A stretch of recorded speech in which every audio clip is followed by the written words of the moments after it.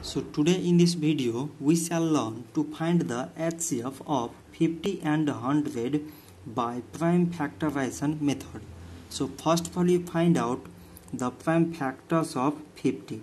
So it is 2 times 25 mean 50, 5 times 5 mean 25 and 5 times 1 mean 5.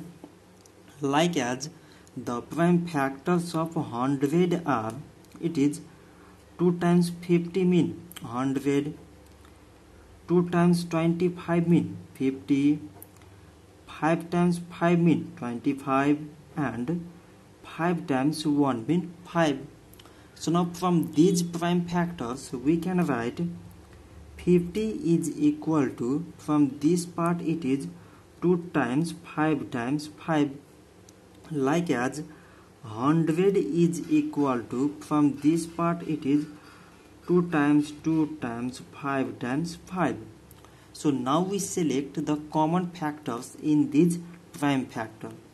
So first common here is 2, second one 5 and third one is also 5. So its HCF is equal to the product of common factors. So common factors here are 2, 5 and 5. So 2 times 5 mean 10 and 10 times 5 mean it is 50.